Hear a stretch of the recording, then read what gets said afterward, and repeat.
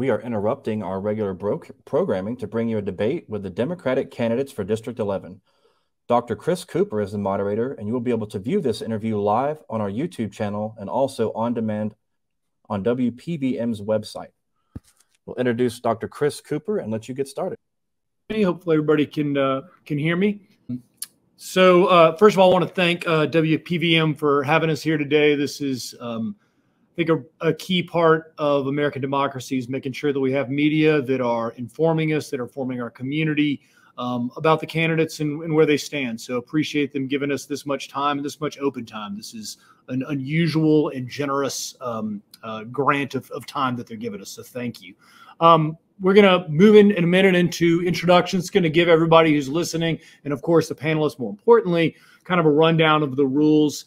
We'll change things up a couple of times, but for the most part, we're going to be shooting for 2-minute answers with 1-minute rebuttals.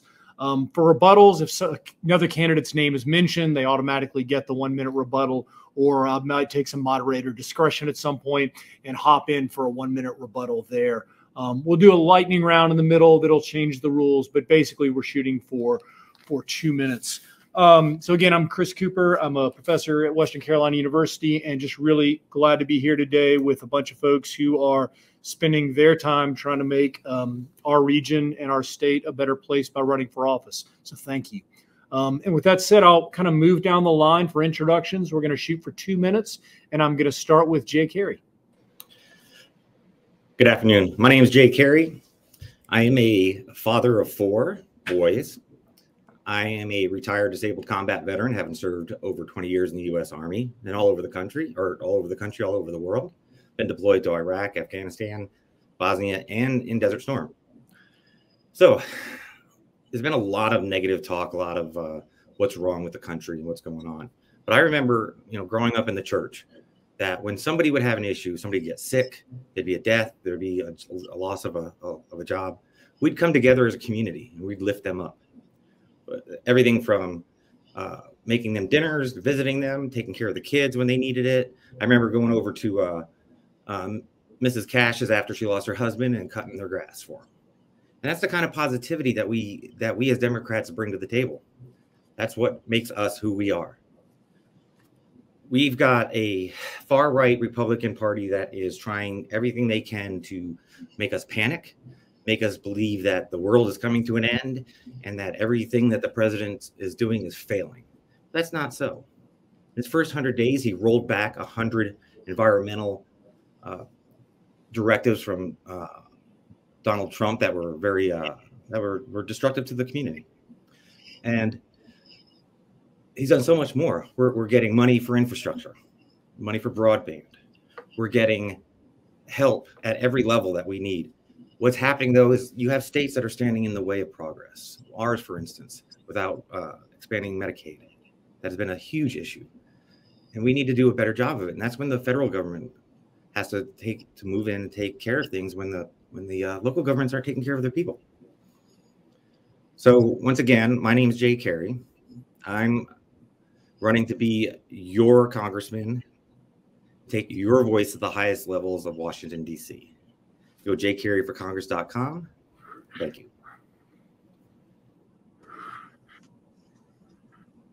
Sorry, so we'll go Jasmine next, please. Good afternoon. My name is Jasmine Beach Ferrara. I am honored to be running for Congress in Western North Carolina to defeat extremist Madison Cawthorn and to deliver the leadership that Western North Carolina needs and deserves in Congress.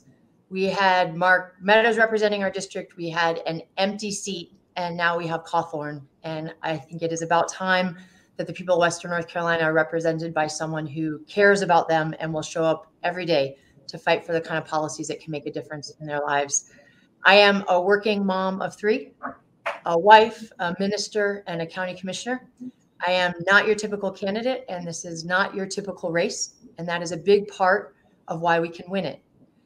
I bring to this race a unique track record. I've run for office twice and won in 2 competitive, tough campaigns. I, as a county commissioner in Buncombe County, have worked to help lead bipartisan efforts to expand pre-K and respond with impact and compassion to the opioid crisis. I have spent the last 10 years of my life doing organizing across the South around LGBTQ issues in small towns and rural communities at kitchen tables and in church basements. I know what it means to take on a tough fight and to win even when folks aren't sure that you can. We are going to win this race by focusing on several core things. One, organizing in every corner of the district again and again and again. We've been knocking on doors in every county since last summer, talking with folks who've never had a Democratic campaign at their door, and we will continue to do that to turn out the vote. Two, by having the resources to compete. We have raised more than $1.4 million, and this first quarter of 2022 have almost double the cash on hand of Madison Cawthorn, and it's going to take that kind of grassroots fundraising to win this race. Our average donation is $38. We don't take corporate PAC money, and we are honored to have support from every corner of the district. And finally, we will win by keeping the main thing, focusing on the issues that are keeping folks in Western North Carolina up late at night, whether it's access to broadband, early child education, job creation. Everywhere we go, in closing, we talk about love and hope and how we move forward together, not just because those are the values that connect us to each other in Western North Carolina, but it's because how we help our community and our country heal and move forward together. Thank you so much. I'd be honored to earn your support. Great. And we'll go to Katie Need next, please.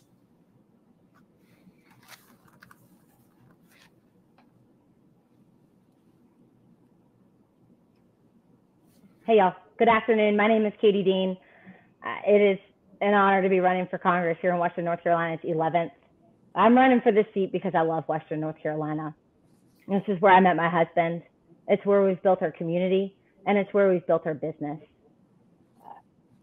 The bar for the kind of representation that we have in Congress couldn't be any lower. And the stakes for the 2022 midterms, the stakes and consequences couldn't be any higher.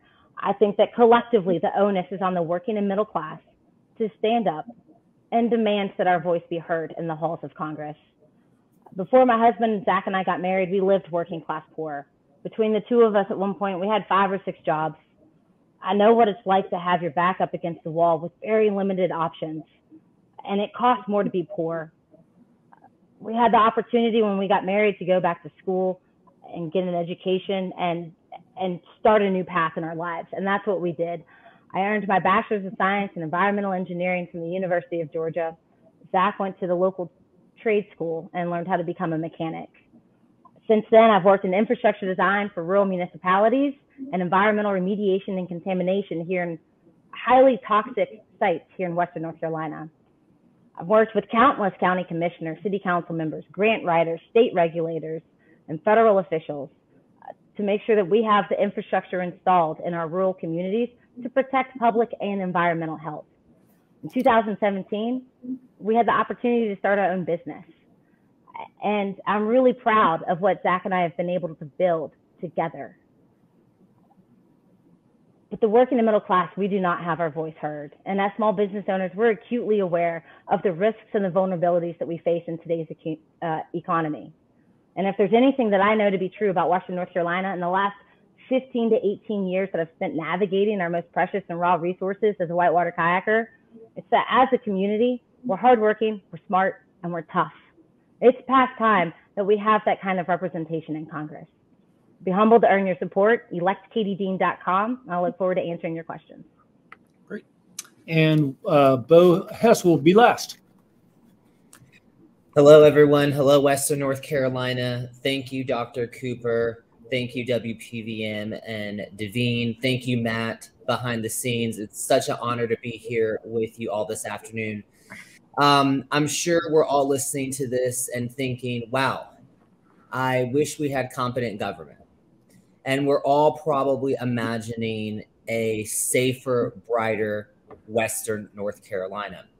And that's exactly what BOHES campaign stands for. I'm a proud licensed clinical social worker, addiction specialist, law enforcement trainer, community advocate. I've been showing up for this community for over 20 years.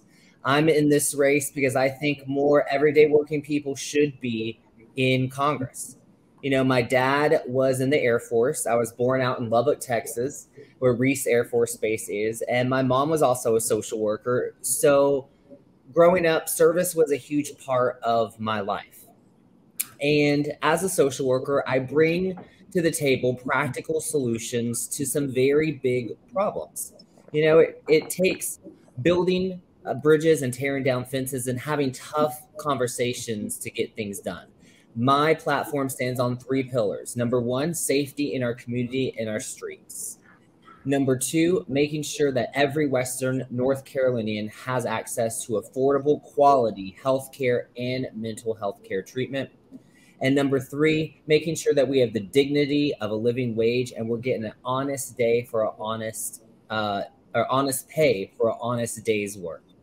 I'd be honored to have your vote in the primary May 17th. If you're unaffiliated, just ask for a Democratic ballot and vote Bo Hess. Join our movement. We're knocking on doors every day in every county. Send me your feedback. I just want to be the best representative I can be for WNC. And thank you so much. Thank you very much, Bo. And before we get to the next question, just to catch everybody up, if you're just joining us, this is the 11th Congressional District Democratic debate or forum. There was another one on PVM that is, I believe, archived on their Facebook site for the Republicans. That was last week with Justice Bob Orr moderating. And so I encourage you to check that one out. This is a May 17th election. And early voting starts April 28th, and mail-in balloting is occurring right now. So this is also, I think, as Bo mentioned, if you're an unaffiliated voter, you get to choose the Democratic or the Republican primary. If you're a Democratic voter, you either don't vote or you can vote in the Democratic primary. If you're a Republican voter, you, of course, can only vote in the Republican primary. So with that, we will then move to a more formal question, and we'll start with Jasmine, and then go to Katie, then go to Bo, then go to Jay. We're going to have 2 minutes for these. District 11 has a federally recognized Indian tribe, the Eastern Band of the Cherokee Indians. The Lumbee, located a few hundred miles to our east, have been seeking federal recognition, most recently with the Lumbee Recognition Act, which passed the House, but has not received a hearing in the Senate. What is your stance on tribal recognition in general and the push to recognize the Lumbee in particular? So we'll begin with Jasmine. Thank you. Well, I think it's important in this conversation just to begin by taking a moment to acknowledge the history of this region in Western North Carolina and the incredible legacy and leadership in the Eastern Band of Cherokee Indians, and also to recognize that history that are very painful, including the Trail of Tears, and the amount of work that we have to be doing every day as a country to address that past and also to move forward together. I have been doing a lot of listening over the years as an organizer and now as a candidate to folks in the EBCI about the issues that matter most to them, and hear a lot about issues around making sure folks have access to the treatment they need around addiction issues, making sure that there are opportunities around children learning Native American languages and the preservation of culture.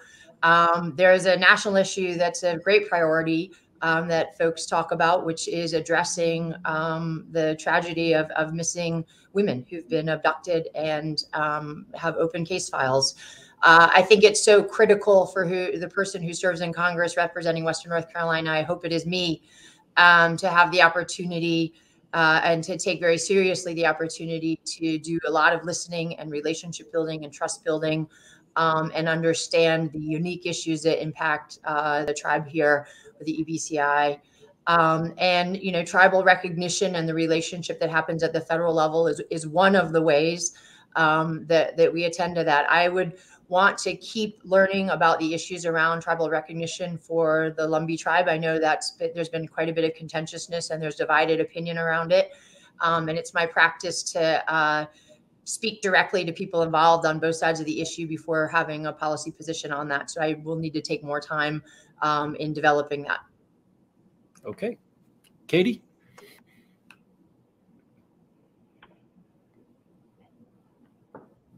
I was really disappointed when our representative Madison Cawthorn voted no, but not surprised. I continue to be unsurprised and disappointed. on their recognition. Had I been a member of the House at that moment in time, with the information that I currently have on hand, knowing what I know, I would have voted to support it. I think it's important that we continue to recognize and support the diversity in our country. And I think it also speaks to the connectivity of other pieces of federal legislation that it's our job as representatives to uphold, including the Violence Against Women Act, which is another piece of legislation that our current sitting representative, Madison Cawthorn, voted no on. And that piece of legislation has a long-standing history of bipartisan support. I've spent a good amount of my time in Cherokee, North Carolina, and it's a really, really special place. If you haven't visited Cherokee, North Carolina, I highly recommend it to everybody. It's fantastic. I think it's our job as a representative, an elected official, or any part of leadership position to walk into the various parts of our communities and our district, which is exceptionally large, and listen. And to do that, first and foremost, you have to show up. Western North Carolina doesn't have a representative right now who shows up. Send me to Congress, and we will set up the most accessible constituent services we've ever seen.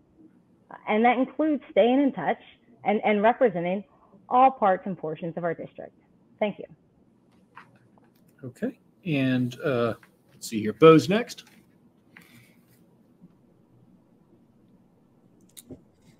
Thank you for your question.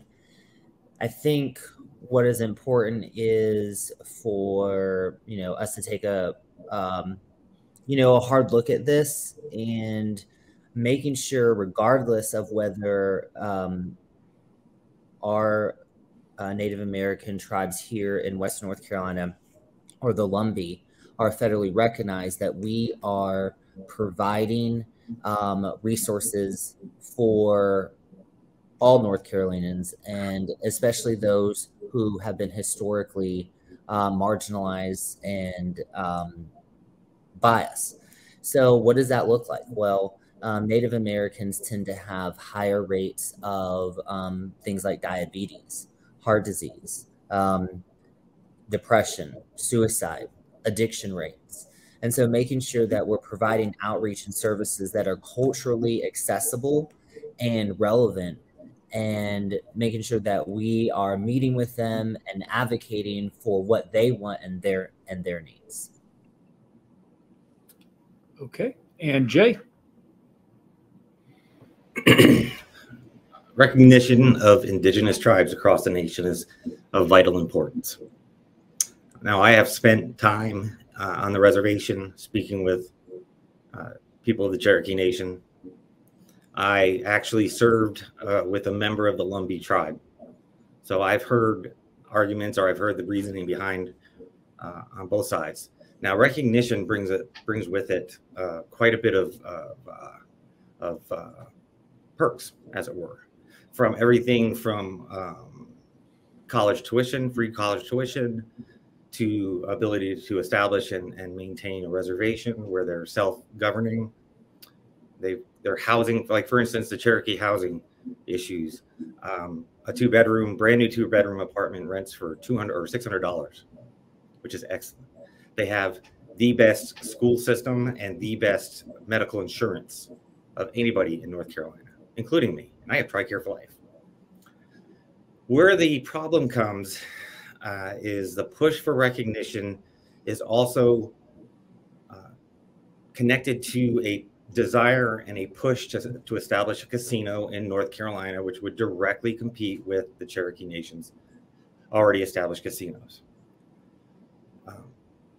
I don't agree with a traditionally South Carolinian tribe moving into North Carolina and establishing a casino to directly compete with our native Cherokee tribe. I think it's perfectly fine if they establish their tribe or their casino on their traditional lands. But the issue comes in with them trying to push out another tribe in order to establish something that is not for the people, but greatly benefits primarily white-owned business, a traditional casino company. I'm not quite sure which one they're established with. I think it's Caesars. I know that the Cherokee are joined with Harris. They have for quite some time, and they have gotten some good, some excellent benefits from it. But while I do support their recognition, and I would work diligently to get their recognition, I do not support their desire to set up a casino in the traditionally Cherokee Nation lands. Okay. Thank you very much. Great. We'll move on. And for this one, we'll do, again, the traditional 2 minutes. Katie, then Bo, then Jay, then Jasmine. I think I got that right. One of Congress's most important but sort of least flashy jobs is overseeing the bureaucracy, right? From your perspective, how well does Congress fulfill its role in being the branch that is supposed to oversee the bureaucracy, and how can it do it better? How can it do it better? Excuse me. Some bad language there. So one of Congress's most important but least flashy jobs is overseeing the bureaucracy. From your perspective, how well does Congress do in that job? Can it do it better? So we'll begin with Katie. Thank you. I mean, that when the rubber meets the pavement, I think the bulk majority of Americans are pretty frustrated with the bureaucracy that we have today. Combine that with the outrage politics and the divisiveness and the vitriol that we face. My background is in environmental engineering. I've worked in infrastructure design. I've had a front row, boots on the ground seat to when the red tape is efficient. It protects environmental health, it protects public health, and you can secure and grow your local economy while you do that, because we have to have the infrastructure in place: water, sewer, broadband, roads, bridges, all of it. I've also seen where the red tape is a mile long, and where county commissioners or any given elected official will do a lot of political posturing that delays the progress of a project, and it's on the taxpayer's dime.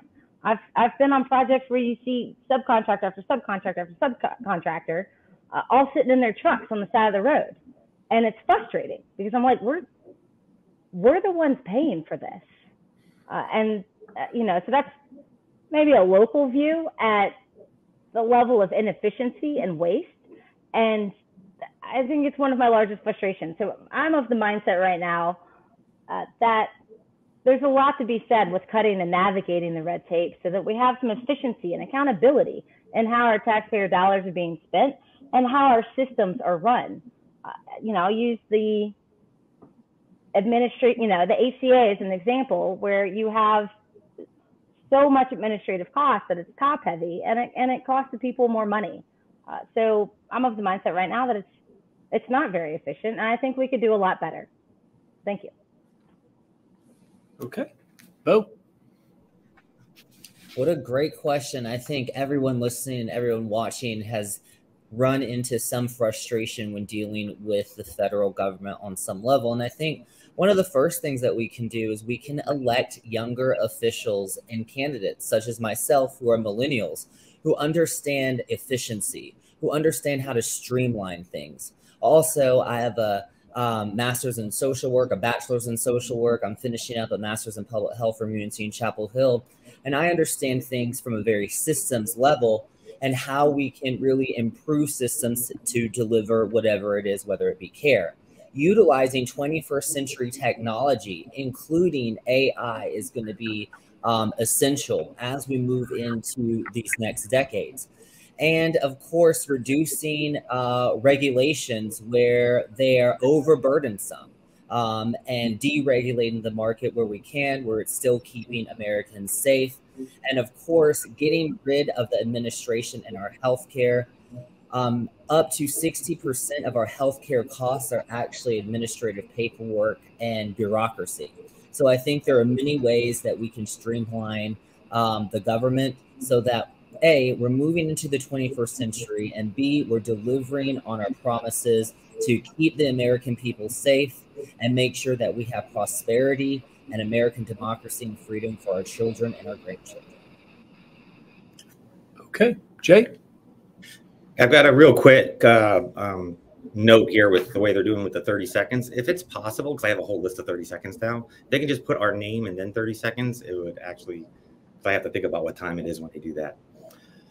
Thanks. Okay, so we're looking at making it more effective, Congress more effective. And how do we do that? And overseeing the bureaucracy, just to make sure after all that, and overseeing the bureaucracy. That part. And overseeing the bureaucracy, absolutely. Yeah. Passing a constitutional amendment to vote can reduce a lot of the bureaucracy that we're dealing with from state to state and that the federal government has to deal with in turn. Streamlining our government organizations, reducing overlapping territories, reducing overall, that would also reduce the amount of people and the amount of leadership that's in place. Reducing, streamlining, making it a more direct route to the leadership is always important, because having been in the military for so long, you're sitting there and sometimes you have 3 different people who claim to be in charge and they're all saying something different. We need to have, and we're not talking the president oversees everything, of course. We're talking within the organizations themselves, that we have organizations that are answering, that are answering to one office. I think we have too much repetition. Definitely agree with Katie with the red tape. It's always been an issue. We're always trying, every time we try to reduce, we make it worse. It's kind of like, I think about back to those commercials in the 50s and stuff when they talk about, or the 50s when they were talking about, oh, everything's automated now, everything's electric, you can blender and vacuum and all this other stuff. And besides how just misogynistic they were. But every time they introduce something new to help you do something quicker, it would actually take longer. And that's what we're seeing in our government. Every time they're trying to introduce something new, things are taking longer. And we have to streamline it. We have to eliminate those ones that are those roadblocks, and be able to cut right to the chase. Get this work done in a timely manner. Things take too long. Thank you. Great. And Jasmine. Primary function of government, whether it's local, state, or federal, is to serve people. And that's never clearer than when it's a crisis situation.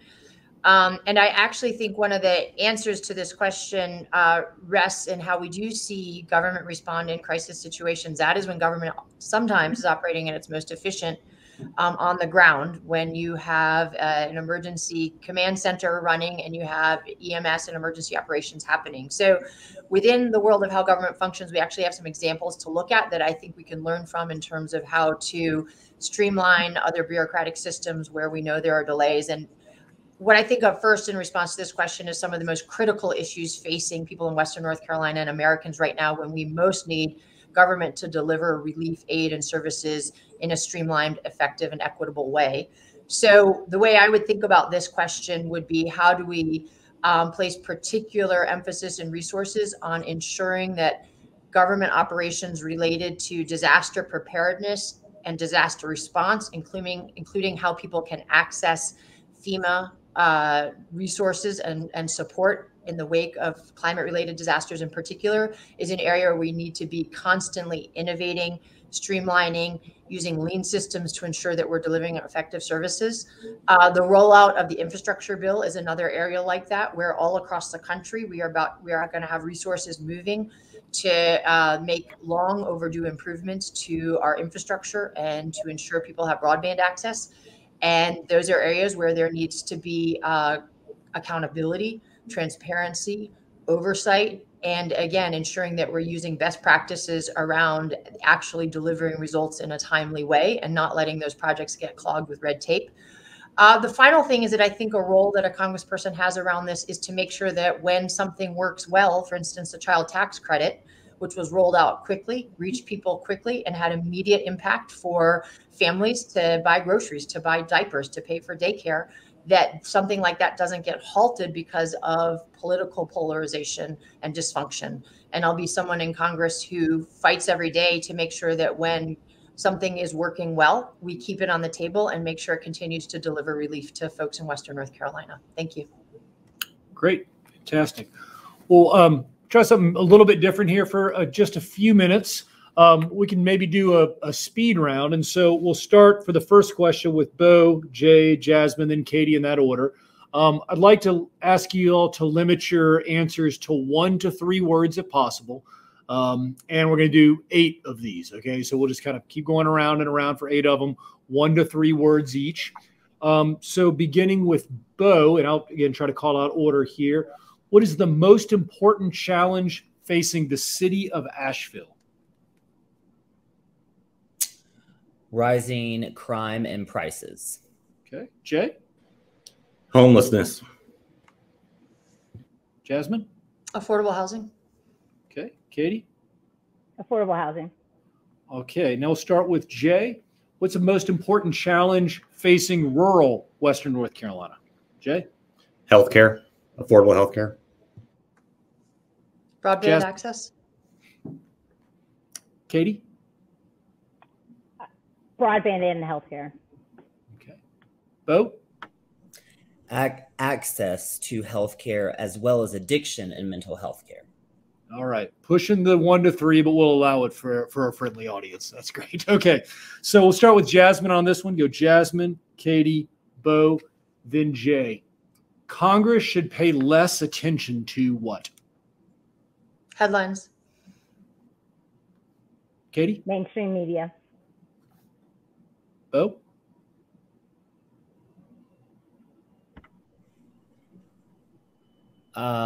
Pleasing the extreme. Okay. Jay? Fame. Interesting.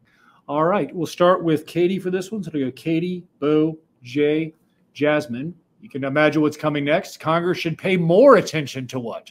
So Katie? Constituent services. Bo? Authoritarianism, domestic and abroad. Jay? Passing effective legislation. Jasmine? Delivering results that will help people. Okay, great. So for the next one, we'll go Bo, Jay, Jasmine, Katie. We'll see if I can keep this straight. This should be an easy one. Will you commit to supporting and voting for the winner of this primary, no matter who it is? Bo? Absolutely, 100%. Jay? Blue in 22. Jasmine? Yes. Katie? Absolutely. All right. That one was easy. All right. Well, for this one, we'll go Jay, Jasmine, Katie, then Bo. Should Obamacare be left alone, improved, or scrapped? Should Obamacare be left alone, improved, or scrapped? Jay? Improved. Jasmine? Improved. Katie? Improved. Bo? Improved. Oh, we're getting all sorts of agreement here today. All right. So for this one, we will do Jasmine, Katie, Bo, then Jay. Has Congress done enough to limit presidential power? Jasmine? No. Katie? No. Bo? No. Jay?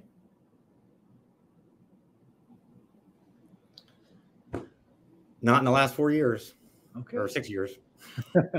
Okay. And the last one, and this will be Katie, then Bo, then Jay, then Jasmine. What country other than Russia poses the biggest threat to American interests abroad? Katie? China. Bo? China. Jay? China. And Jasmine? China. Okay. Well, lots of agreement on the speed round there. So, okay. For the next, we'll start with Bo, and like to do something maybe a little bit different here. Y'all have had, I don't know how many forums at this point and debates. We'll just call it a dozen and assume we're roughly correct. And so what I'd like you to do, and we'll let everybody start with one of these. I'd like you to ask a question to the panel that you have not been asked yet. Something that ideally that you think should have been asked and that hasn't. And we're not going to call anybody on the carpet if somebody happens to forget a question. Please, other panelists, don't come after them for that. So we're going to do the best we can to think of a question that hasn't been asked that should be asked. And Bo is going to ask the question, and then it's going to go to Jay, and I'll remind y'all, to Jay, to Jasmine, to Katie, and then Bo can answer his own question at the very end, and we'll repeat until everybody has a chance to both ask and answer one time. So, Bo, what is a question that has not been asked in a forum thus far that you wish had been?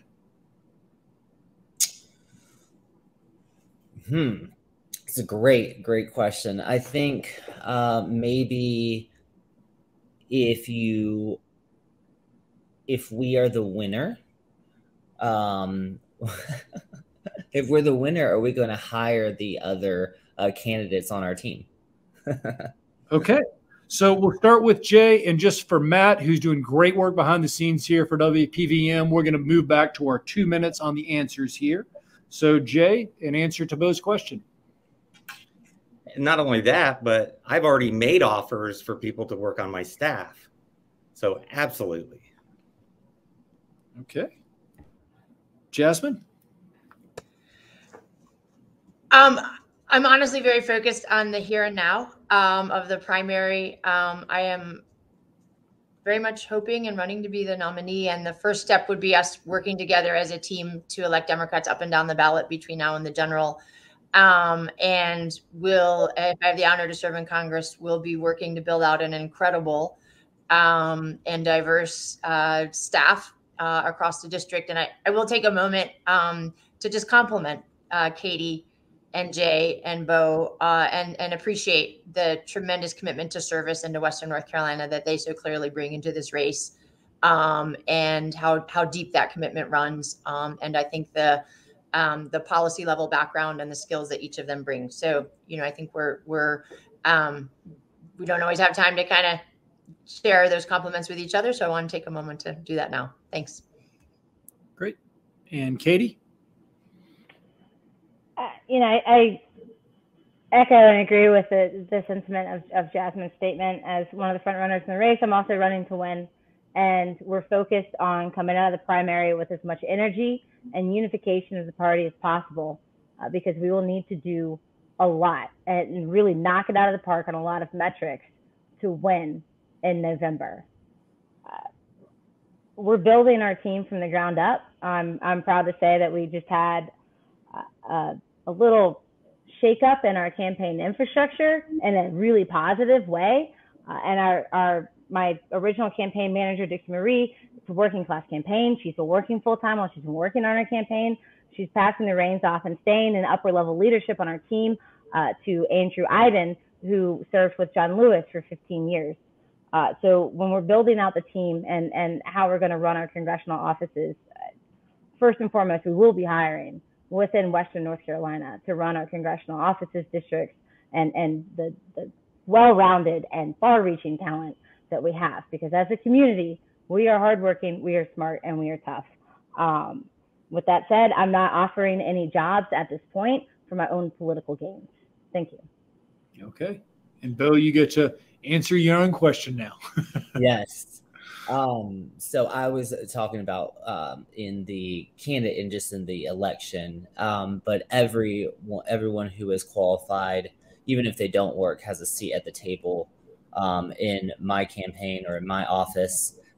This is the campaign that really does reach out to everyone, whether you're Republican, Independent, and Democrat. And I will say that we get a number of interesting responses sometimes to people who don't share our views, but we will still reach out. We'll continue to build bridges and tear down fences. And that's exactly what it's all about, is that unity and making sure that we deliver for the American people. Great. Thank you so much, Bo. And if you're just joining us, so we are, this is the 11th Congressional District Democratic Debate or Forum. And so we have 4 of the 6 folks who are going to appear on the ballot here today, and they're offering their time and expertise and trying to communicate their vision for Western North Carolina and their vision for their candidacy. So thanks for them being here. And we're doing things a little bit different for this part of the debate, which is we're kind of turning the question back to the folks who are running for us and asking them to ask questions of their fellow panelists. So we'll go next to Jay. Jay, what is a question that has not been asked yet in all of these forums y'all have been a part of, that you kind of wish had been? All right, so much like in other federal office campaigns, presidential, Senate.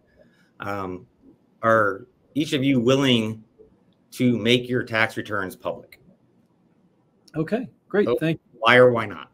Great. Sorry. Didn't mean to cut you off there, Jay. Jasmine, goes right to you for 2 minutes. Absolutely. Yes.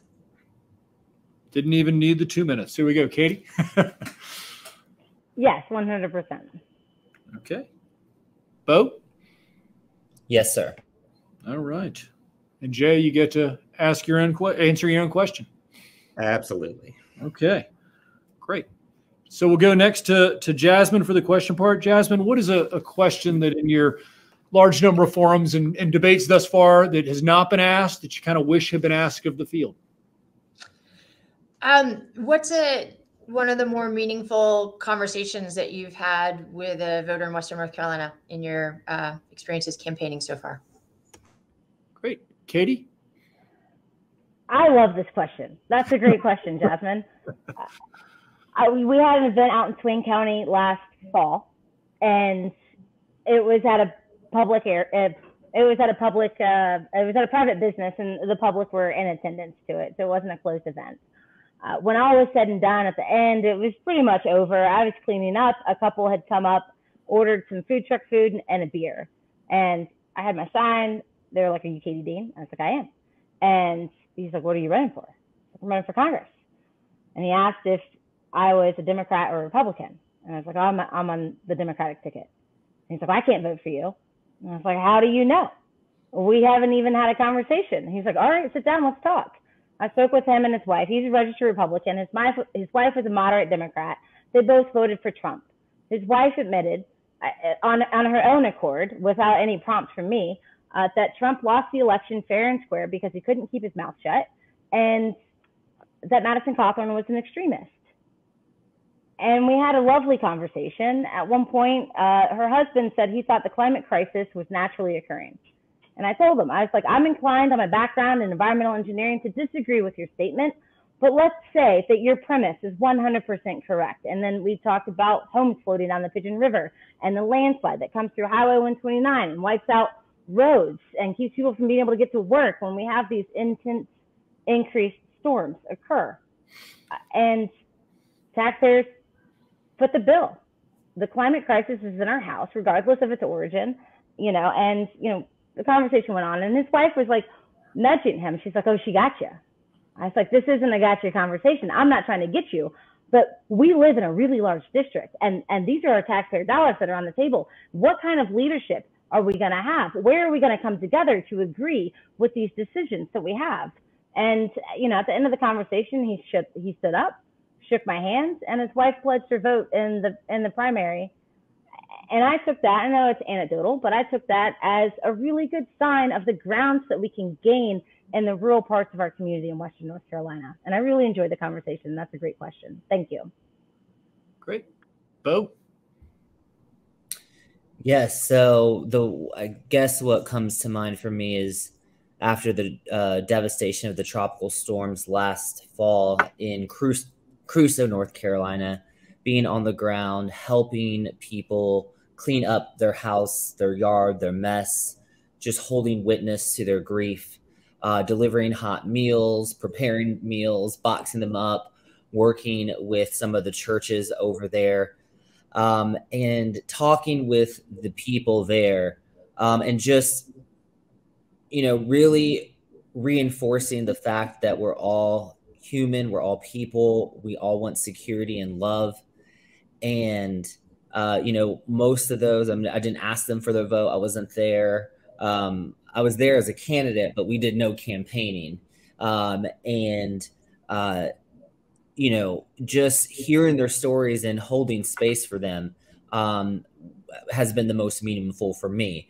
And of course, I have talks with voters all the time. I am myself a registered unaffiliated until I registered for this race on the Democratic ticket. And so, we have people from all spectrums across the political spectrum on our team and that we're reaching out to, again, like I said. And I think that's where it starts, is just listening, meeting people where they're at, and, not agreeing on anything, but letting people know that, okay, maybe if you don't agree with me or going to vote for me this time, I'm still going to keep showing up and I'll see you the next time. Great. Thank you both. Jay? Last 4th of July, I was in Cherokee County at Murphy at their celebration. And after the event was over, we were walking back to our car. I stopped and talked to this young gentleman. He was a sheriff's deputy there. As you might know or might guess, Cherokee County Sheriff and their deputies are all Republican. But what he talked about is the fact that he has to arrest people who are taking drugs. They catch them with drugs. They're addicted to drugs because he has no other choice. There's no facilities in the area that they can take them to help them with their addiction issues, which, as we all know, is a mental health issue. It was frustrating to him. He said he didn't care what party the representative came from, as long as they were willing to help, because they just wanted help. And that goes back to what I've said from the get-go. Helping people doesn't have a political party. He's a Republican. He's not going to vote for me in the primary. He could vote for me in the general. But that's not what's important. It doesn't matter if they're able to vote for me or not. We got to meet people where they're at. We got to discuss the issues that are most important in their lives and understand, and then we build our legislation off of that. Every conversation I have helps to influence my platform is based on values, on my values. Those values don't change. I'm 51 years old. I've lived a very interesting life. I've been all over the world, dealt with all kinds of different people, people that both respected, admired, and hated and wanted to kill me, the whole gambit. And what you have to do, though, is you have to meet them where they're at, show them that you're a legitimate, you're true to your word. You follow through with what you're going to say, that what you say you do. For instance, my wife and I, we spent over a month in Crusoe. We had stopped the campaign, paused the campaign, and we decided to go help them out. Not a day or two. Leslie was making meals. Leslie was doing all kinds of different things there. I was helping dig out people, help them recover, trying to help them with their insurance and things like that. And what was important was that I said, hey, I'll be back tomorrow to help you. And I came back. And I came back and I came back. We were back 2 weeks ago, checking on people, see how things would do, what kind of help they need. We're always coming back. Because that's what you do. That's what you need to do as a representative. You need to not only listen to what the people are saying, but you need to come back. We've been to Cherokee County a half a dozen times, easy. That's what we do. That's my values, and that's what I think is important: is reliability, accountability, truthfulness, and effective leadership. Thank you. Great. And Jasmine, you get to answer your own question now. Well, first of all, just really enjoyed hearing those answers. Thank you all for sharing those. What I think about is a conversation that I wish it hadn't ever happened. Honestly, I wish it had happened only once, but it's actually happened in many of the communities that we've been to, which is talking to someone who has lost a loved one to an overdose. Western North Carolina has been hit so hard by the opioid crisis. And it doesn't discriminate based on county lines or anything else about our lives. And I think the experience of listening to a parent talk about what it was like to lose a child to an overdose, and the journey that they've been on through that grief and that loss, and in many cases, and then what it shows up as is digging into the work to try to make sure no other family has to go through that heartbreak. And it is just really moving to me. And it also motivates me. It motivates me in my role as a county commissioner to make sure that we are doing everything we can to create treatment options for folks, and have the kind of programs like community paramedic program that help people get the treatment they need and begin to recover and rebuild their lives and help families find their way back to each other often. This is an issue that brings together all different kinds of people. And it's one that I'm really passionate about. As a minister, I have been there with folks when they've lost someone, and in my own family, there's a history of addiction. And I just think the more we're talking about these issues, the more we help people overcome the stigma that can surround them and reach out to get the help they need. and start taking that step towards recovery. We have seen now the early stages of data about what has happened during the pandemic in terms of overdose rates and overdose deaths, and it is very grim and very sobering. And we're now at a moment in Western North Carolina, across the state, where opioid litigation settlement funds are about to start moving to local communities in particular, to put those homegrown solutions and strategies in place. And this is an area I'm honored to do a significant amount of work on as a county commissioner, and certainly something that I would bring with me into my role as a congressperson in DC if I have the honor to serve. Thank you. Thank you very much. And so I think for the last of this series, Katie, what is a question that has not been asked of y'all yet, and which may be the hardest part is coming up with one of those, but a question that hasn't been asked yet that you wish had, and then we will go to to Katie for the question and to Bo for the first answer. What scientific knowledge or training do you have that helps you make informed decisions at the table in areas where you might not be an expert? Great. So as a social worker, as someone in public health, we are trained problem solvers and systemic thinkers. And I have been already meeting with, really since the beginning of our campaign, January 1st, 2020, when we had our campaign infrastructure in place, been really meeting with experts in all cross fields and sectors, whether that's locally here in the healthcare sector, meeting with the leadership at Mission Hospital to discuss the inequities that are in our community and with pay, or to highlight the wonderful things that we're doing over at Copestone and in behavioral health for the community, whether that's speaking with the head drug policy researchers at RAND, and getting briefings and learning from them about 21st century ways to intervene in methamphetamine, the opiate epidemic, which is something I've been really involved in since 2010 as a member of the North Carolina Harm Reduction Coalition, as one of their board members, and passing some of the most humanitarian laws for our people that other legislators now are actually modeling off. And we passed that in a Republican governor, Republican House, and Republican Senate here in North Carolina. So it's about utilizing your own knowledge and expertise, but also bringing other people to the table, listening to all sides, and really making informed decisions. Okay, great. Thank you so much. Jay? Thank you. Great question.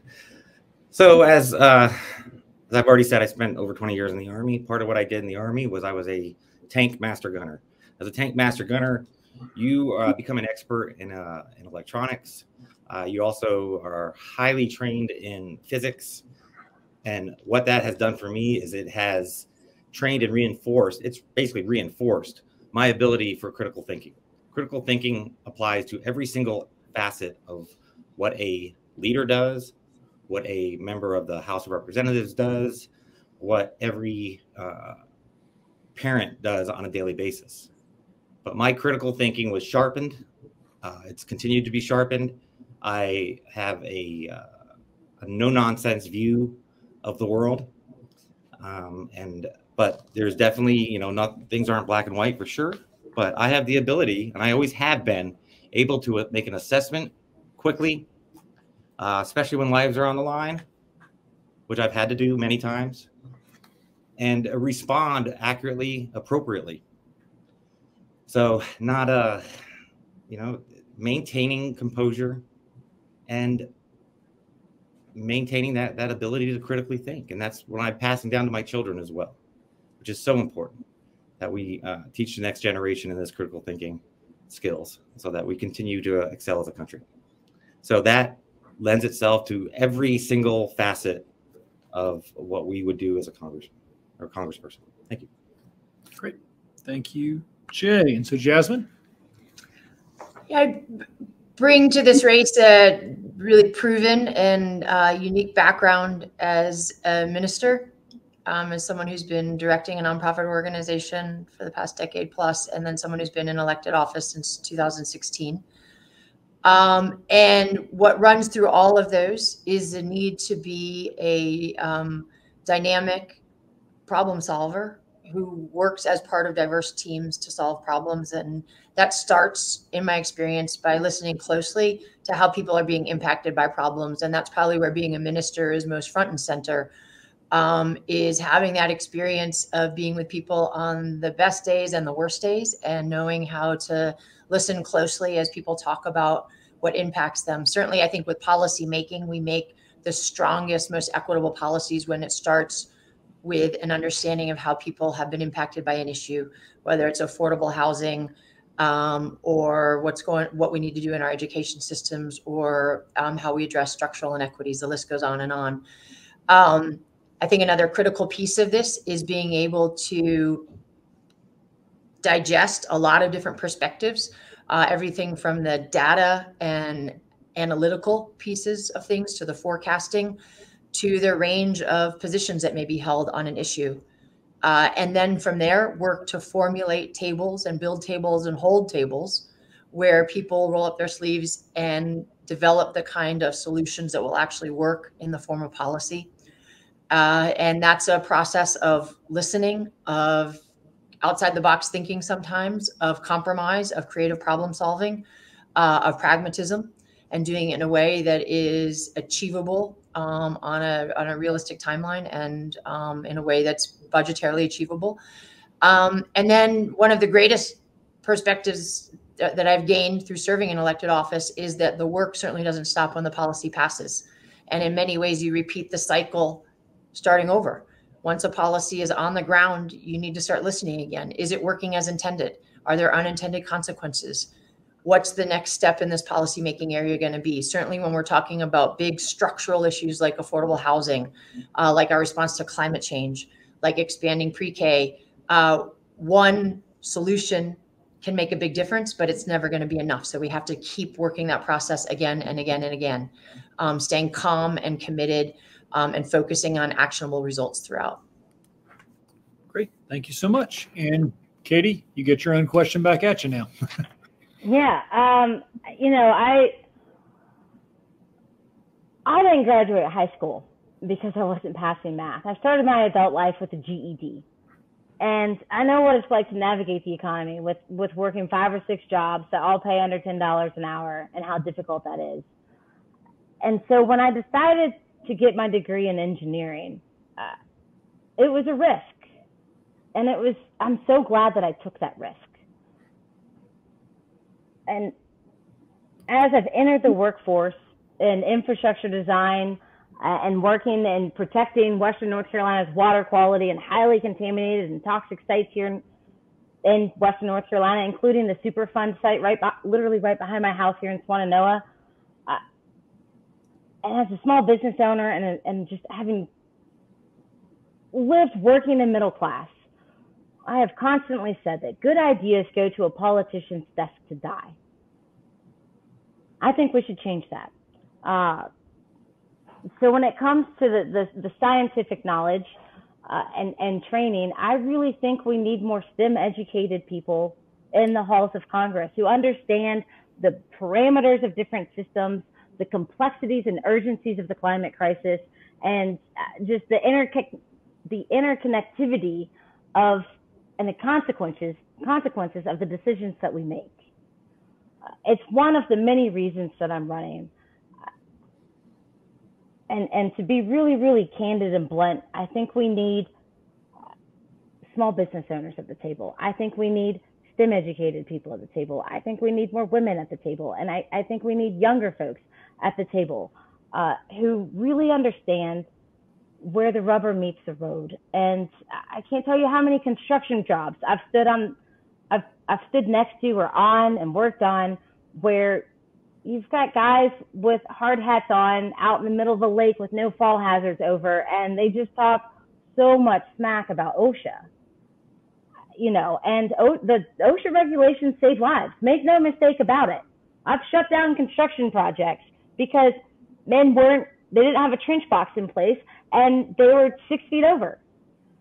And so those regulations are important and they save lives, but there's a level of pragmatism and practicality and common sense that I think is really, we've lost the ability to communicate between the policy, our elected officials, and our constituents. And I think that we bring that to the table, and I'm proud to bring that to the table so that we can offer an authentic voice for Western North Carolina. Thank you. Great. Well, thanks so much. And just want to remind everybody, we've got 4 of the 6 folks who are going to appear on the ballot, already are appearing on the ballot for the Democratic ballot for the North Carolina's 11th congressional district, so the westernmost district in our state. We're very glad they're here today and glad they're taking the time out of their lives to run for office, but also to try to help educate us on who they are and what their platforms are. And of course, we want to thank WPVM for giving us the time and space today. And also the political science professor in me wants to remind everybody that May 17th is the primary, that you can vote right now by mail if you've requested it. We'll start early voting or one-stop voting very, very soon. So you got 3 different ways to vote in North Carolina: by mail, early in person, or on election day. So you get to choose your poison or hopefully your cure in this case. So back to the candidates. And since we started with Katie, I believe, on that one, we'll start with Bo on this one, if it's all right. When I think about Congress, right, Congress does 3 things. They legislate, and we've talked about some specific legislation, and we'll talk about some more in a few minutes. They oversee the bureaucracy, and we talked about that a little bit. But they also perform vital constituency service, right? They listen to their constituents, they respond to their constituents, and they serve their constituents. So I'd really love to hear from each of you, what is your plan for constituency service and constituency contact if you are to be elected to this position? So what is your plan for constituency contact, for constituency service, if you are to win this seat in Congress? And so we'll begin with Bo on this one. Yes. So when I win this election or any election for U.S. House, I will be on the ground in WNC as much as I can be, where I don't have to be in D.C. I've lived here for over 20 years. My dad was in the military, like I mentioned before, so we were constantly moving every year and a half to a new military base. And so once I found Western North Carolina, I really made it my home and plan on staying here. Also, we will have a constituent office in every county of District 11. We will make sure that we are open, that we're accessible. It doesn't matter if you voted for us or if you did not vote for us. We will make sure that if you need help navigating the bureaucracy of the federal government, or maybe you even are in a crisis, or maybe you need help ordering your Social Security card or with a job placement program, or maybe there is some hiccup that you're dealing with the actual federal government. I will be there to iron that out for the people of Western North Carolina, no doubt. And part of my job as a social worker, as someone in the human services field who has shown up every day for the people of WNC, this is something that is dear, and this is something that is already already doing on a day-to-day basis. Thank you. Okay. Jay? So first off, what we're going to look at is we're going to hold our town halls everywhere, well, in each county, and everyone's invited.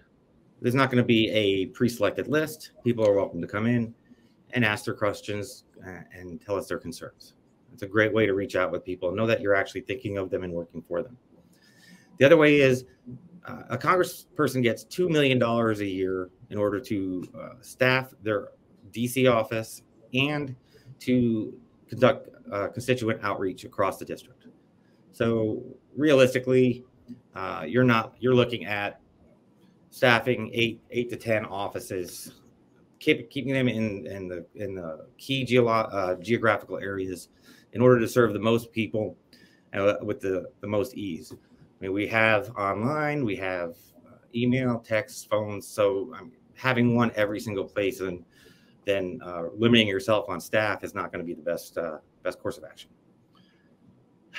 We have, every there are certain things within the staff that are already in place in Congress for those reps to come into. VA service rep is already, they work in Washington. They are experts in their field. We need people that have done the work before and that have, for certain outreach and certain instances, offices, staff positions, so that they are able to correctly and effectively provide service for them.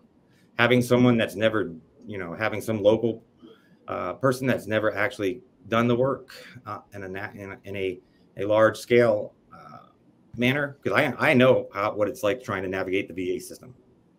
I do it quite often. I'm the only one that understands that has actually done it. So I know what it takes, and I know what kind of people that I want to talk to when I reach out for help. So, and then we look at ensuring that we're paying every single member of our staff a living wage. We can't talk about it here while we're campaigning, and then not do it once we're in office. And the other thing that's really important is I want every single person to take a look at who shows up, who's showing up everywhere while we're campaigning. If you're not showing up everywhere and making every concession to the voter while you're campaigning, say you're leaving early, you can't make certain things, whatever reasons that you have, for me, they're an excuse. Excuses have an effective range of about 0 meters, right? And we want people who show up, because if you're not showing up during the campaign, you really think these people are going to show up once they're in office. So show up everywhere all the time. Thank you. Okay. Jasmine next.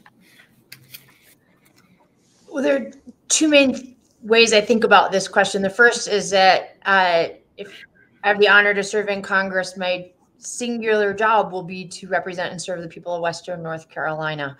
And then I also think about the approach we've taken since day one of my campaign, which is organizing everywhere early and again and again. I've personally knocked doors in every county across our district to be having those face-to-face conversations with folks who may not show up for forums or tune into forums, but have a lot at stake right now. And that's exactly the ways we would approach constituency services if I have the honor to be elected. We'd come out from a perspective of building out services across the district to create as many bridges into governmental services as possible for folks, to make it as navigable as possible. That would mean things like hiring folks with social work backgrounds, for instance, to be navigators, so they could listen closely to the issues that people need help around, and then help them figure out how to move forward and how to get the results they need. It would mean hiring a team of folks who are representative of our district geographically, in terms of race, in terms of gender, in terms of educational background. And it would mean being out there, not waiting for people to come knock on the door or show up to an event we hosted. This organizing that's really at the heartbeat of our campaign would continue to be at the heartbeat of constituent services. It's going to where people are, wherever that is, and making sure they know about services that are available to them. And we know that particularly matters around some key issues in Western North Carolina and years ahead. There's going to need to be a lot of support for folks around participating in the broadband expansion programs that will happen, whether they're administered at the state, local, or federal level. One of the key roles that a congressional office can play in the district level is helping people navigate what level of government they need to be interacting with and what agency. That is not always obvious and clear. Another key area, of course, as I've talked about several times, is around disaster preparedness and then disaster response. Being there on the ground in communities that are impacted and making sure that everyone from community members who've lost their homes to local government officials have all the support they need in accessing immediate relief, but also ongoing forms of federal assistance and support.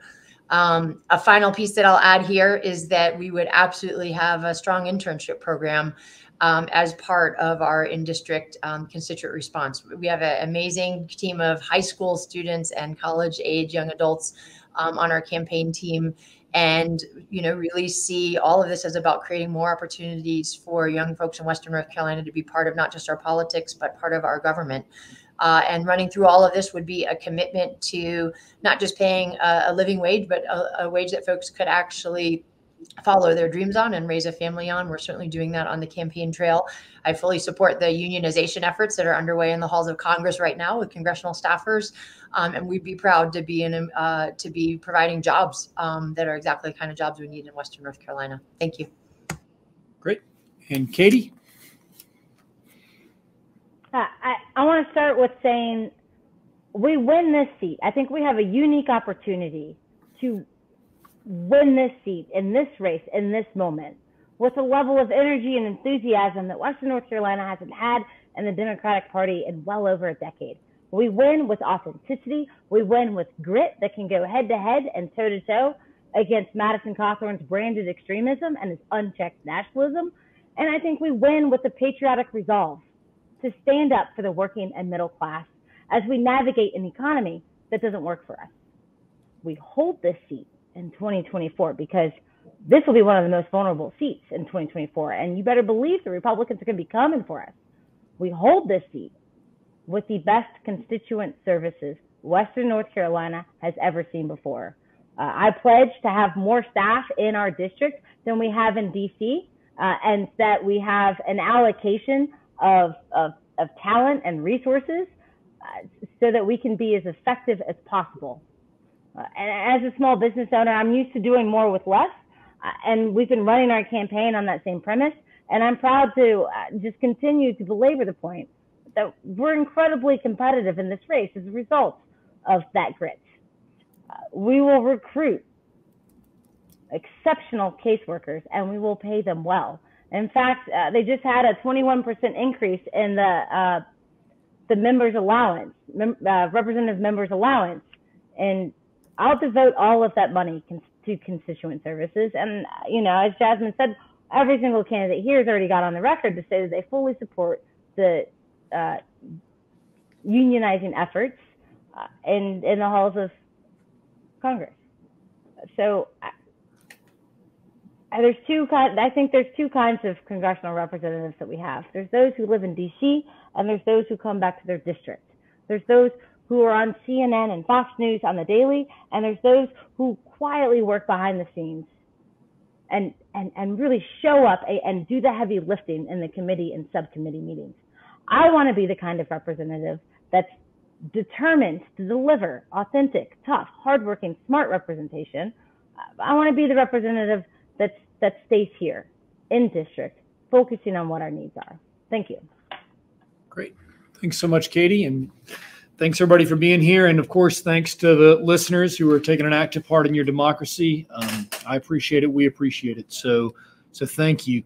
What I'd like to do now is ask one more traditional question with the 2-minute responses like we've been doing. And then after that, move into closing statements. I believe if my very fancy yellow tablet is correct, then Jay is going to start this round. So for the question, the city of Asheville has made headlines for its reparations program, but Congress could have a role to play here as well. Proposals for reparations have been brought up in most sessions of Congress, and there was even a proposal brought up to study the issue in the 117th Congress. What is your stance on reparations for African Americans, and what role, if any, should Congress play in that? And so we'll begin with Jay. Yes. So I attended the reparations event that was hosted in Asheville last year, talking about what reparations can and should look like. How do we get there? What's it going to take? What kind of initiatives? One takeaway I had from that is that there are multiple cities that are addressing reparations, but they're all doing it in their own way. I support a federal agency that helps to guide towns, cities, local governments in their quest for providing reparations. Reparations are important. We have denied marginalized communities, the Black community especially, of the ability at having generational wealth. Asheville, in the name of progress, stole land, stole homes, and they owe those owners the right to have their land back, their homes back. It's been done in California. That's been done all. I believe Cincinnati is established a reparations committee, and they're doing their reparations. But I've been disappointed overall. Let's look at Buncombe County in itself. Their traditional land that should have been part of reparations was sold to a major corporation in order to build a factory, and they sold it for $1. I understand the need for jobs. I understand the need for progress. I understand the need for good paying jobs and careers, but not at the expense of people who lost their ability to have any kind of stability because of the local government. Reparations are important. They're needed. They're long past due. But I believe the federal government can help with that and guide local governments on how to accomplish that, because it's always seems like every time a local government attempts reparations, it's like it's being done for the first time. It takes so much time, and it delays the process. We can speed that process up. We can make it more effective, more fair, more equitable. Thank you. Okay, Jasmine. I think we start this conversation by talking about issues of racial justice in our country, and talking about the reality that there is incalculable loss and violence, loss of life and violence against African Americans through the brutal practice of slavery, through the Jim Crow era, and that racism continues in the United States right now. And it is the work of every generation to show up in every way possible to create racial justice and racial equity and the healing that goes along with that. So that's how I enter into this conversation, is the ways in which it connects to all the other critical policy issues where racial justice is at the center, whether it's voting rights or healthcare equity or affordable housing, or criminal justice issues and the urgent need for criminal justice reform. There is a bill under consideration in Congress that would formally commission research and recommendations about how to move forward with this at the federal level. And I think that's the step that our country needs to take. It needs to be at the federal level. It needs to be done in a way where there are many, many opportunities for voices to be heard on these issues, where there's full transparency, and where we reach a national level of understanding about how we're going to move forward with this. And, you know, this is something that I think each and every one of us has a serious and lifelong commitment to show up around and make sure we are using our voices in every way we can to advocate for a full reckoning with the history of racialized violence and racialized discrimination and racism in our country. And the reality that we have work to do each and every day at the every level of our lives. And certainly that work needs to happen in Congress and through the federal government. Thank you. Okay, thanks. Katie? I want to give a quick shout out to, I wish Eric Gash was here. He was one of the candidates that were running with us over the past year. And unfortunately, he didn't go on the ballot. And I wish he was here, because I would love to hear what his stance and answer on this question is, just as, you know, a human and a person on the campaign trail. When we talk about racial equity in our country, I think it's really, history matters here. From generation to generation, we have fought to expand more civil liberties to more Americans, at a really high expense, and that progress has been a really slow wheel to turn over.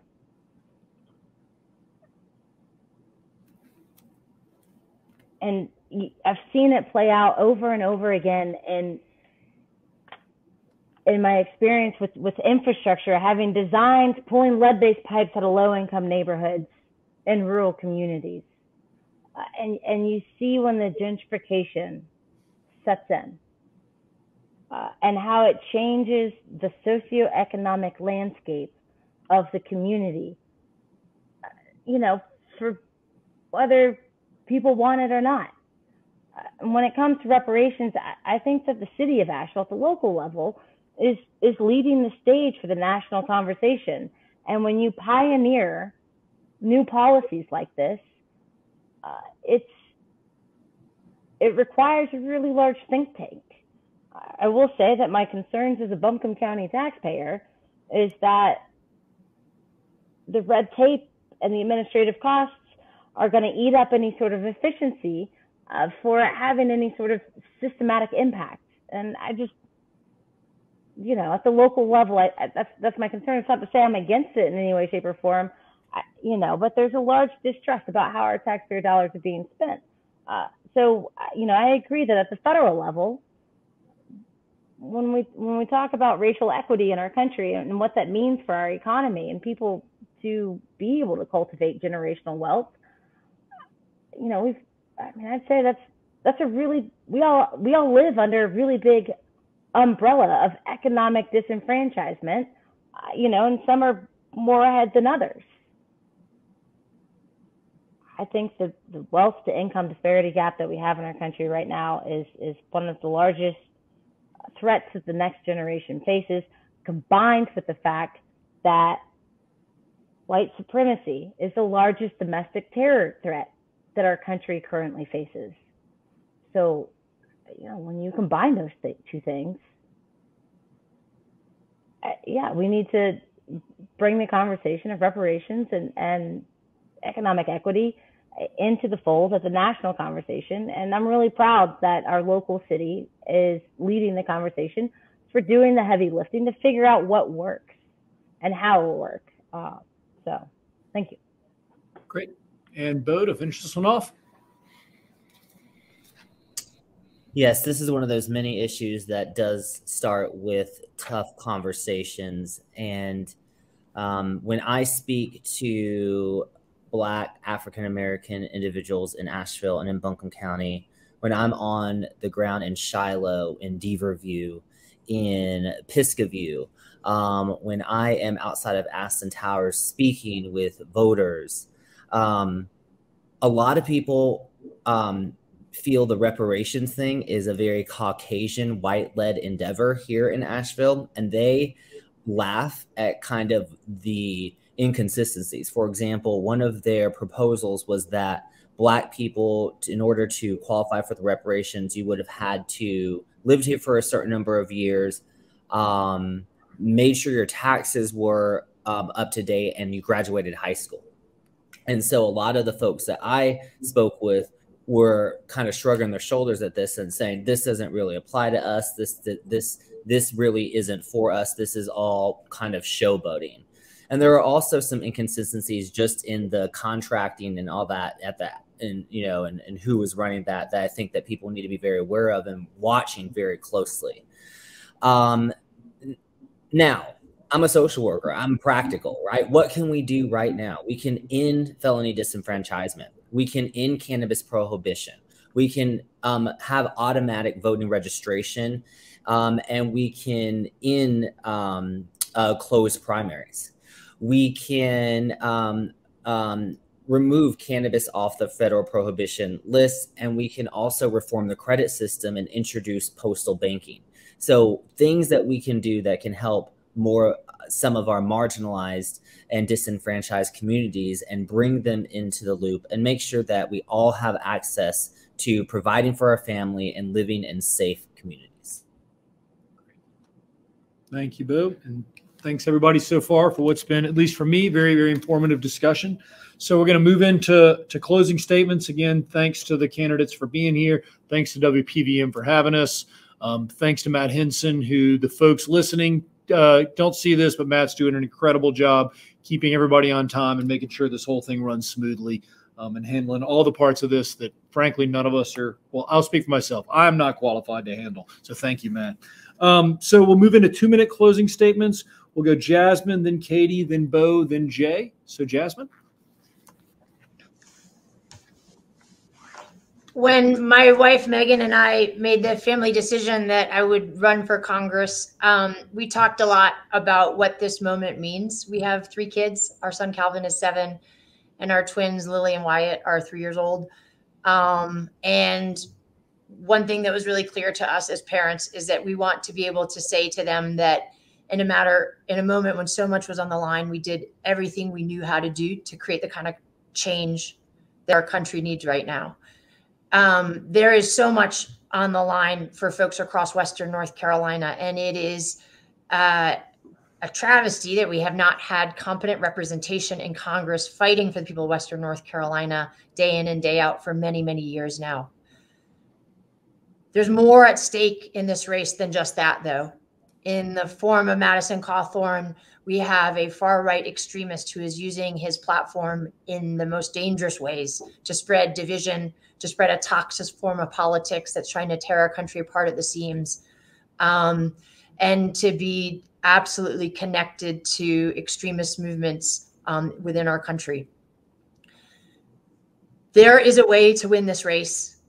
And we are uniquely positioned as a campaign in the Democratic primary, not just to win the primary, but to go on and win the general. And we're doing that in a way that is about bringing people together around the values that shape us on the best days and the worst days of our lives, the values that we hold true to. This is about bringing people together around issues like how we respond to the opioid epidemic and how we expand pre-K and how we create the kind of jobs you can raise a family on. Those are issues that bipartisan teams of folks in Western North Carolina work on every single day.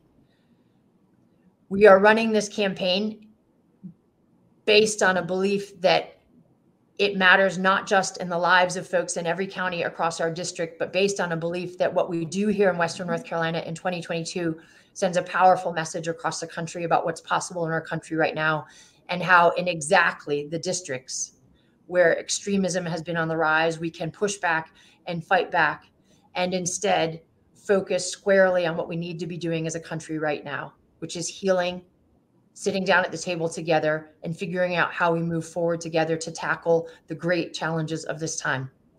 We are out knocking doors all across the district. We would love for people to join us as we get ready for early vote. This is a grassroots campaign in every sense of the word. As organizers, with the donations we're getting, I got a wrinkled $5 bill in the mail today with a note saying, "This is what I've got today. I'm in it with you." Anyway, folks are ready to join us. We would love to have you do that. You can do that at jasmineforcongress.com. But above all, I want to close with a message that this is a winnable race. And it's one we've got to win because there's so much on the line. Thank you so much. Okay. Katie? I really appreciate the opportunity to come on and introduce yourselves as candidates in this race, and, to WPVM and Dr. Cooper and all the other candidates who've showed up. I really think we need people in the halls of Congress who know what it's like out here. We are in the race of our lives right now. And again, the stakes and the consequences of the 2022 midterms couldn't be any higher. And when I say we need people in Congress who know what it's like out here, I'll use my healthcare story as an example. I left full-time work in environmental remediation to help grow our family business.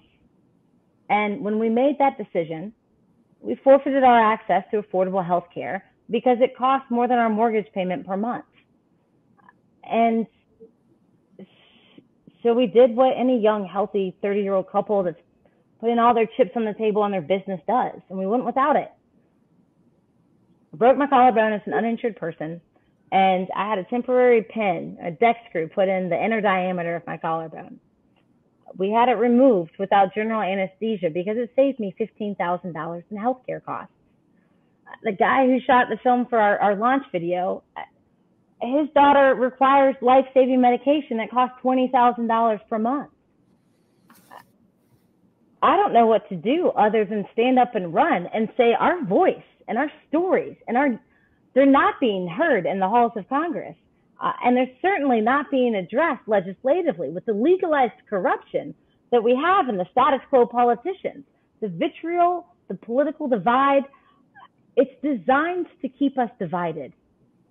And while they beat that drum, they purchase politicians to do their bidding for them. Send me to Congress. And I pledge to never, ever, ever take a dime from Johnson & Johnson Political Action Committee. I promise to never take a dime from the telecommunications companies that are working really hard behind the scenes to buy the primary candidate so that they don't have to change the language that would make them install rural broadband in our community. My whole life, I've heard that the system's too big, too corrupt, too bought and paid for to be addressed. And look where it's gotten us. If we do not fix this, we are on a very dangerous path. The precipice for backsliding in our country, for our economy, the social fabric of our country. This is serious. We need pragmatic, level-headed leadership that can not only reach across the table, but we also need to give people a hand up, and then we need to hold the line against the extremism and the authoritarianism that we face. To do that, you need to be dynamic. My name is Katie Dean. I'd be humbled to earn your support in the Democratic primary on Tuesday, May 17th. ElectKatieDean.com. I'm really proud of the momentum that we have. I'm frustrated with the pay-to-pay economy, with the lack of campaign finance reform, but I will end on a positive note in terms of the strength of our campaign. We've raised more in the last 2 weeks than we did in the last quarter. Trends matter. Momentum matters. I'm really proud of the movement that we're building, and I really look forward to Election Day and turning out the vote with everybody. Thank you. Okay, Bo. Yes, thank you again, Dr. Cooper. Thank you, Matt, behind the scenes. Thank you, WPVM. Thank you, Katie, Jasmine, and Jay. It's been awesome to be in this race with you. Again, my name is Bo Hess. I'm a proud licensed clinical social worker, addiction specialist, and as someone who has shown up for Western North Carolina for the last 20 years and worked with families and people all over the district, I've come to understand that no matter what political stripe you are, we want the same things. And it's about tearing down fences and building bridges. You know, I come from a family of both Democrats and Republicans. And so I know what it's like to be able to hold peace at the holiday table. And we need to be building resiliency against authoritarian tendencies, both domestic and abroad. I will make the people of this district number one as your representative. The people of District 11 are hardworking. We're good people. We reach out for others. We take care of one another. And I believe we want safety in our community and streets. We want access to affordable health care and mental health care.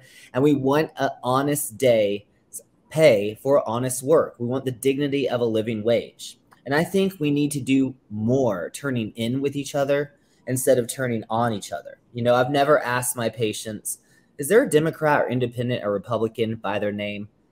But I've shown up every day and helped put practical solutions to their very big life-changing challenges. And that's exactly what Western North Carolina can expect from me as your representative in Congress. Remember to vote Bo Hess in the May 17th primary. Let's get a true person. I've been working this whole time running my campaign. It's really been an honor, but let's get someone who understands the issues, been on the ground, and number one, can stand up to Madison Cawthorn and their vitriol and extremism. If you're an unaffiliated voter, make sure you ask for a Democratic ballot and vote for Bo Hess. And thank you so much, everyone. Okay. And Jay? Tell you, things are tough. They're tough all over. And, you know, we don't need somebody coming in reminding us of how tough things are and just complaining about things, but someone coming to us with solutions. And that's what my platform represents, actionable solutions. I take a holistic approach to the problems that face this district, this state, and this nation. All people, regardless of which political party they have, that they subscribe to, share in the same issues. We need somebody that has common sense, has a proven track record of leadership, that knows how to lead in good and bad times, and is willing to listen to whomever has a good idea, has a solution.